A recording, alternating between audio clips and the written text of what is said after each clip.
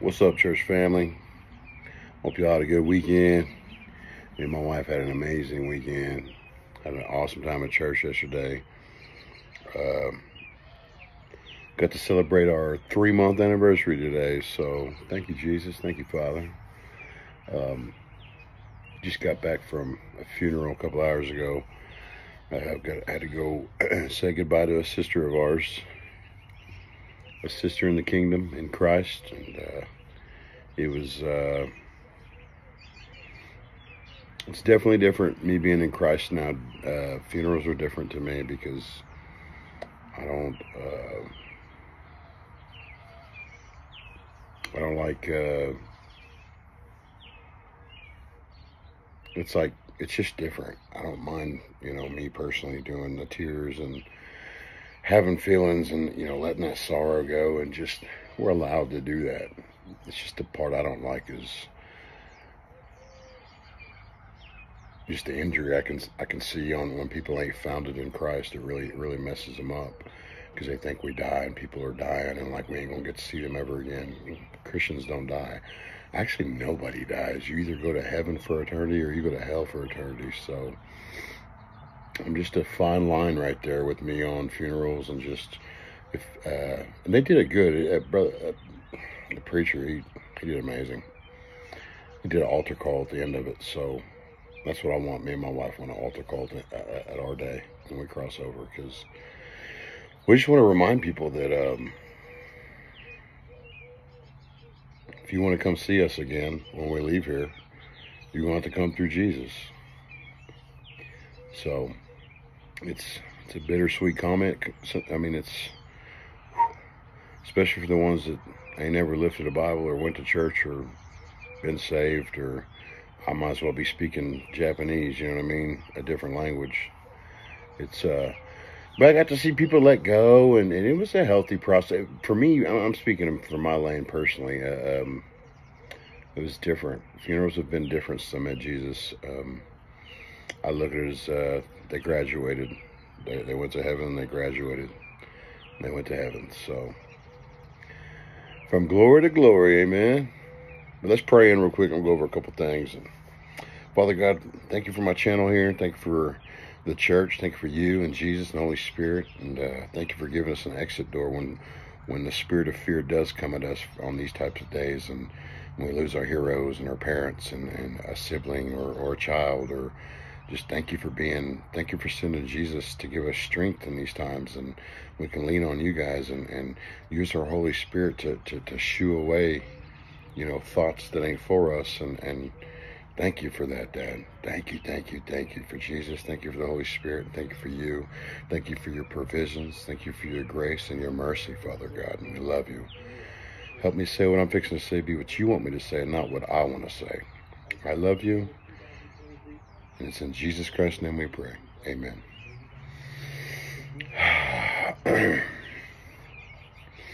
No, I did. It reminded me of a few people that I'm kind of trying to help pick them back up and keep going. You know what I mean? Remind me of a few buddies that's lost some people within the last couple of years, and just have chose not to go any further. They're just, most of the time that they get mad at God. That's 99% of it. They get mad at God, but all it is when we're not founded in the truth, a fear comes, and lies come with fear because it's from the enemy's camp, and then he mixes our brain up and has us hating on God and Jesus, and whenever God's actually the one that made that person for us, So we should be thrilled and happy on them days. I get it. Like it's kind of a, I'm gonna be terrified. I need Jesus just like you guys. My mom's gonna leave here one day, so I'm gonna cry too. But I am gonna try my hardest, and I mean that. And I'm gonna stand by that. I'm gonna lean on Jesus, lean on God, lean on the Holy Spirit when that spirit of fear tries to tackle me over that, because I know it's a lie, and it's kind of like a giant. You know what I mean? Comes in like a giant, because once that fear strikes, it just rolls over into stress and anxiety and unforgiveness. But the reason I speak on this is because I've lost my grandma at a young age, and I got fearful and lonely and just, you know, looking for love. But I thought the whole time God was doing that to me, so I was kind of ticked off at him, you know. Just chose not to talk to him. I wasn't like cussing him or nothing. I just didn't understand him. So I just stayed lost and confused, and I puked that stuff all over everybody. When I lost my grandma at like 16, I was 16 and a half. But man, I rolled around in the meth scene and just sin after sin after sin after sin, man. Hurt a lot of good people in my younger years, and just, I know I'm forgiven for that stuff, but I was pretty evil, man. Pretty evil with stealing and cooking meth and just running around just living life as one big old party, you know. But God's helped me clean that up. We're cleaning that up. We've already cleaned my part up. I'm going around town now and trying to help clean up what I tore up, you know what I mean? So I think that's the Christian life too, you know. Once you meet Jesus, you just kind of start seeing things for what they are, what they really are. And that's what I feel with death. It's not death to me. It's crossing over. So it's a lie in itself. When people say die or he died or death or whatever, it's a lie in itself. So I don't even bite on none of that. But I confess it too, though. You got to confess your fears as sin, because that's rebellion. You're not supposed to be fearful. We're in Jesus, so we aren't made with a spirit of fear. So whenever, how many times does it say fear not in the Bible? A lot. Like, I think over 300 times, 365 times or something like that. Fear not. I mean, he wouldn't have put it in there that many times if it wasn't a rule of his, you know what I mean? He's just being literal. Don't fear, because that goes against what I'm trying to do for you. It goes against why I sent Jesus and the Holy Spirit for you guys. Don't fear. When you get in fear, you lean on the Holy Spirit's knowledge and wisdom, and you shoo out any spirit that don't belong there. And they'll show you how to do that, or they'll get you with people that will show you how to do that, you know. Because once that fear jumps in and locks our brain up and goes to our heart, and we're locked up, that's a stronghold. That's a stronghold. So just remember that, man. It's vital to confess those fears and repent, you know, for believing any of that stuff. Believing that God did you wrong, or God took something from you, or he didn't do none of that. Everything's already set in motion. Everything's already going to happen the way it happens, you know. And God is good regardless. So once I got saved, and they just really helped me with that. They helped me forgive my dad that never showed up, forgive my mom that went to prison a couple times, and abandonment, just fear. I was looking for love, you know what I mean? And I was also scared of it too, because I've never really had it, as far as like just, you know, I'm not saying my mom don't love me, or I've never met my dad. I'm not even saying he don't love me. I don't know, you know. I mean, I don't know what he thinks. I know my mom loves me, but like, I don't go off that no more, you know what I mean? As far as like, it's not up to them whether I can stay happy or joyful. It's up to Jesus and God. So when things go wrong with me, I don't have to call my mom every 5 minutes and be like, Mama, will you help me? Daddy, will you help me? I can't. What am I going to do? And that goes to Jesus now. It goes to God and Holy Spirit. That's a lie, man. That's a lie. It ain't coming in my heart. It ain't coming in my head. That's a lie. I want to see them guys again. I want to see my hero again. It's a lie, dude. A lie. So, don't believe it for 1 second. It says in James 4:17. Sorry guys, let me get there real quick. Borrow my wife's phone. I like to bring scripture with what I'm talking about, because Dad's opinion matters way more than what I got to say about it. I'm just a news anchor for heaven. I'm gonna tell you what I've been through and what all's hurt me, and it's a challenge to get you to open them Bibles and see for yourself, because we live forever in Jesus. He's love. Love trumps all fear. Remember that. I'll get you a scripture on that too. We got James 4. Sorry guys, her phone don't operate like mine. 4:17.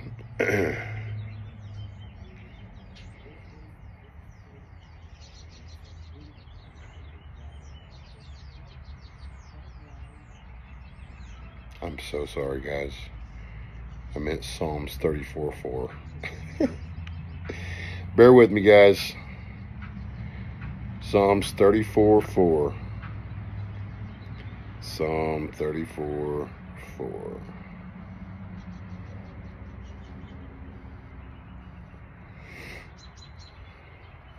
I sought Jehovah, and he answered me and delivered me from all my fears. So when fear struck, this is David, this is King David. So when fear struck King David, this is one of many times it struck him. He was in war a lot. So when it struck him, he always called to the Lord. He always called on Jesus. He didn't have Jesus yet, but Jesus was coming. But he called on the Lord. Then they could talk straight to God, the prophets and the chosen select from God. They had a straight communication with him. So every time that spirit of fear tried to strike him, he would tell God about it, and God would deliver him out of that fear. And that's what I'm trying to get to you. Once I got saved, I had to just do a bunch of repentance for believing any of that about my grandma, my dad, my mom, abandonment, being alone. God's never left me alone. So all those cases that the enemy had built up in me through my lost life, my old life, they were just kind of like festered and like going off in me, you know what I mean?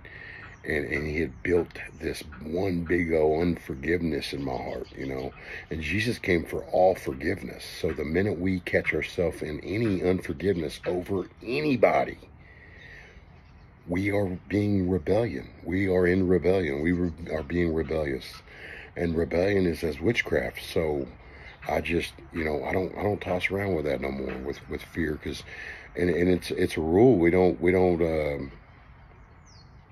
We're not allowed to think like that.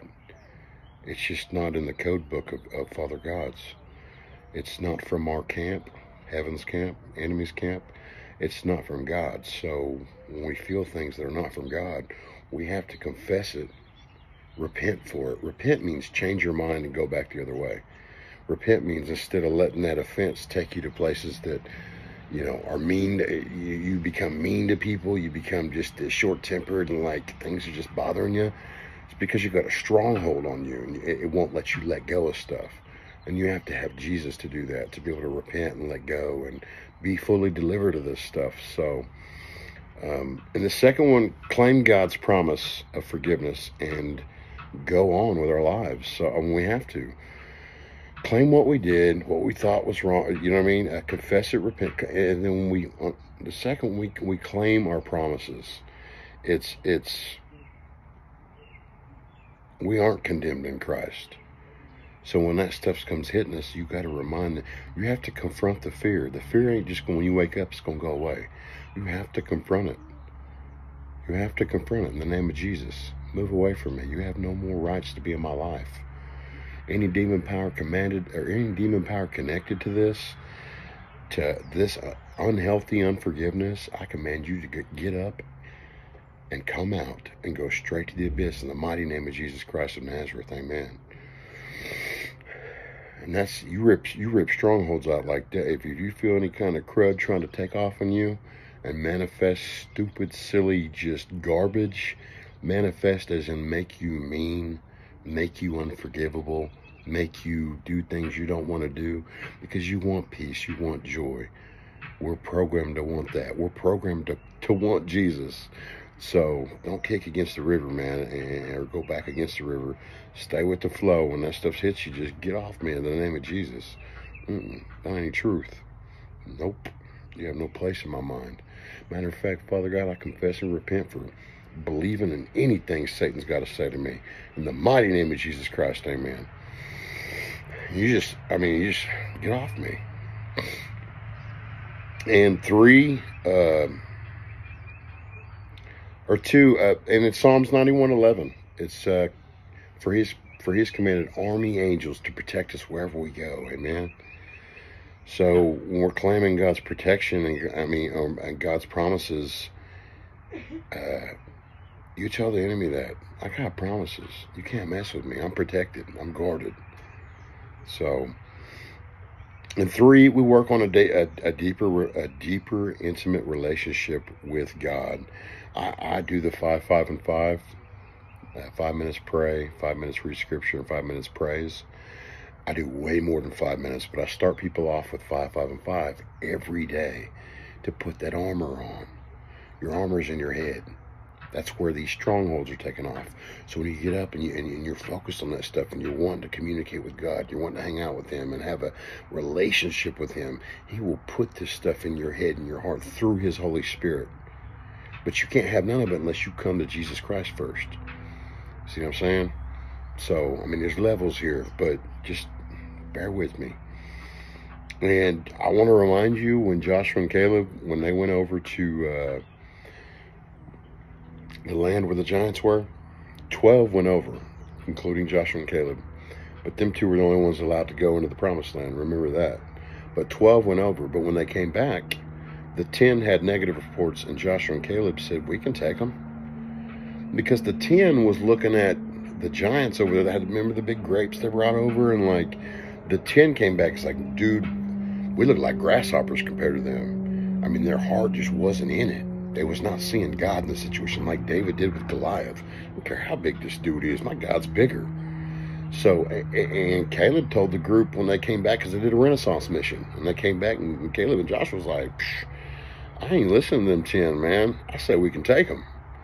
Remember, they was only 2 to roll up in there, but later in the promised land. But just to have that, that attitude and that, Dad checked their heart. Father God checked their heart big time. He said Caleb and Joshua looked straight at these big giants and said, my God's bigger.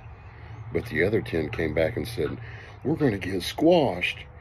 Man, notice how when one little fear thing comes in, it's fear for everything. You know what I mean?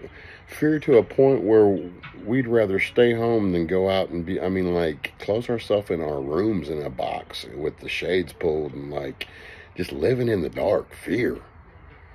That is a lie. It is not from God's kingdom.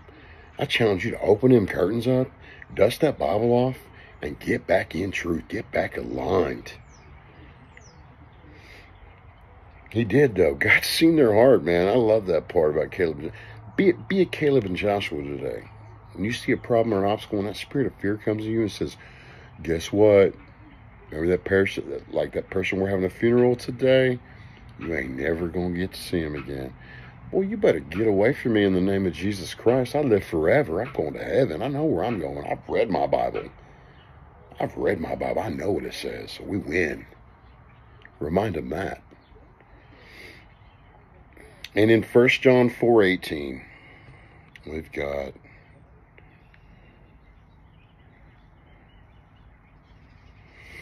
bear with me, guys. 1 John 4:18. I really want to go over these scriptures with you. Just fit right in line with what I was thinking today. 1 John 4:18 says, there is no fear in love, but perfect love casteth out fear, because fear hath punishment, and he that feareth is not made perfect in love. That means if you're letting fear in, you're being a rebel. We ain't made of fear. We have Christ. We are like many Christs. Christ wasn't made with fear. We don't have fear. So when we bite on that, we roll around with it for a week or so, you're being a rebel. You have to set that at Jesus' feet. Set it at his feet. He'll trade them ashes in for beauty. So when he's telling us right here, because fear hath punishment. Because fear hath punishment, that means if you step off into it, Jesus is love, right? He came and conquered fear, unforgiveness, everything that your hardest things you're ever going through today. So if we're not in Jesus, Jesus is love. Love conquers all fear. So if we're not in Jesus and we're not feeling that love conquering this fear right now, then maybe we need to ask ourselves, are we really in Jesus? Are we opening our Bibles? Are we trying with this stuff? Did we just say the Vietnam prayer 20 years ago and just called it good? Oh, you going to heaven? But how's that worked out so far though here? Because heaven is there when we get there, 80, 90 when we leave here, but heaven is also right here at this front table. So reap the benefits. I challenge you to reap heaven's benefits today on earth, knowing that Christ is in our heart today. And in any situation, in any tough times, at my lowest, God and Jesus are at their strongest in me. And in you too. It's a win-win. Amen. Hallelujah. But I seen that today with some friends, and most of them was taking it really well. A couple of them I'm gonna be praying for, and I'm gonna hope it doesn't do what it did to me on my grandma. And I rolled around that for 20 something years, hurting people and hurting myself first and foremost, but not being there for my daughter, stealing, mething, everything that comes with the meth life. A lot of evil stuff, man.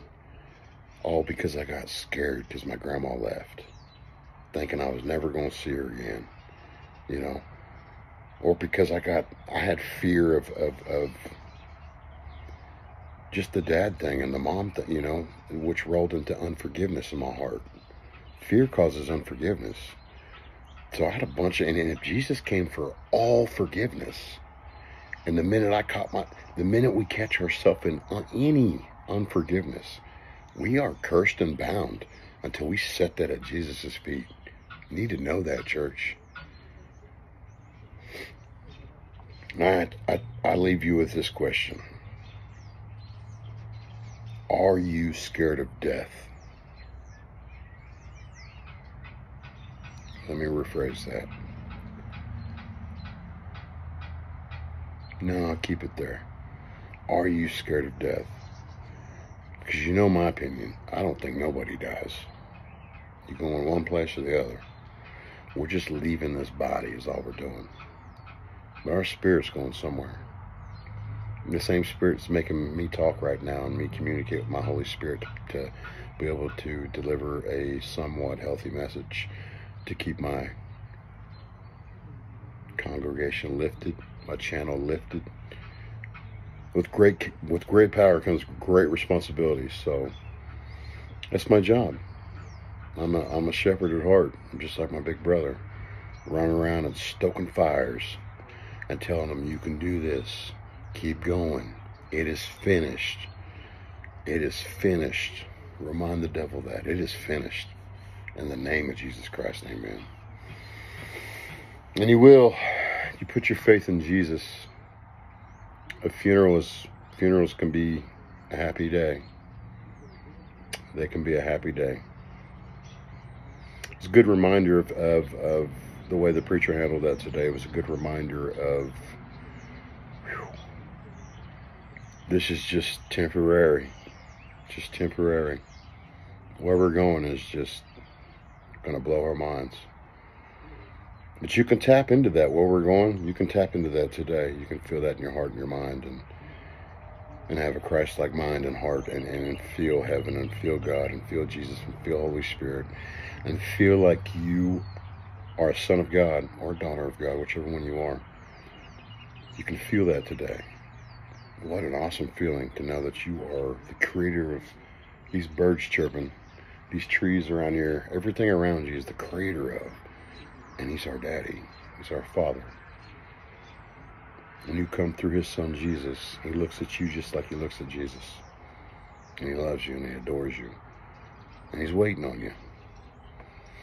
And I challenge you at any time from this point on in life, when those days happen, those death days, not to look at it as a big old slammed door shut. It's just an enemy. It's the enemy's tactic to try to scare us and fool us and get that sorrow to turn into bitterness towards God, towards our family and friends. And it's a weapon of warfare. Fear is, and it's a giant, and it's one of Satan's favorite moves. So open your Bibles, man. Know what's going on. Know the protection we have, the exit door we have, because of God and Jesus and the Holy Spirit. Thank you, Father, for sending Jesus. Jesus, thank you for sending the Holy Spirit to be our comforter down here.